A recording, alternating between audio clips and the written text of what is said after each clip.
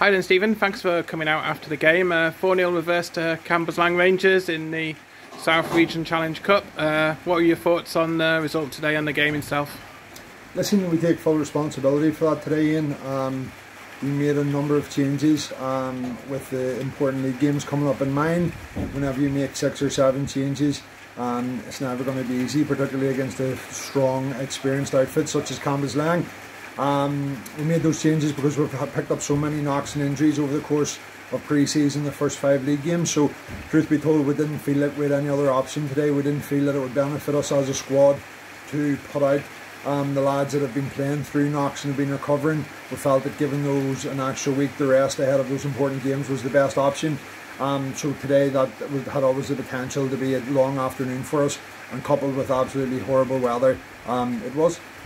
And indeed, it gives us a chance to have put some minutes in the legs of players who are going to be needing later on in the season. So was that a positive you could take from today?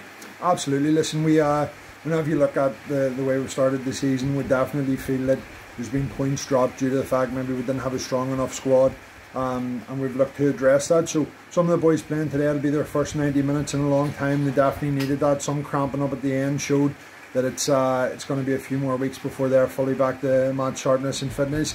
Other boys had an opportunity to stake a claim for a starting jersey, and listen, some boys done okay, others maybe just not quite as well as what we would have expected.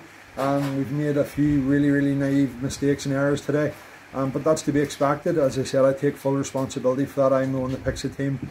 I made the decisions to rest 7 first team players from the game on Saturday.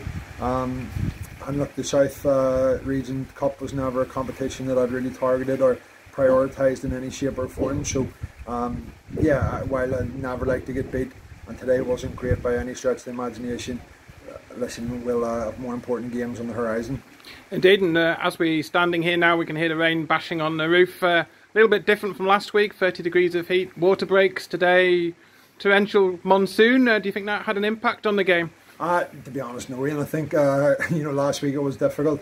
This week difficult for a complete different set of circumstances. But the boys, will, most of them from Scotland and north of England, will be used to these conditions. So it didn't play a factor. It's very simple. Cambuslang capitalised on 3 outstanding set pieces and on a really poor individual mistake from us. But as I said, we can't be too harsh on the boys because we have made 7 changes, and it's never easy for a team in that situation against a team of Cambuslang's quality. Indeed, and we carry on. Next week we're back up the M74 to Edinburgh to play the Civil Service Strollers. What are your thoughts on that game coming up next weekend? Well, listen, that's the entire motive. That game, the Rangers game on the following Wednesday, and then the Cowdenbeath League game, they're 3 massive games for us in an 8-day period. And that was the entire motivation as to why we've rested 7 or 8 players there today. So hopefully it'll prove to be a good decision. We'll look to get those boys back onto the pitch, training midweek, and go there with more or less a full strength squad, which is probably one of the first times that we'll have had it in a long time. Okay, thank you very much, Stephen. We'll let you get away, and thanks for coming out to talk to us this afternoon, and have a good week. Thanks, Ian. Thank you.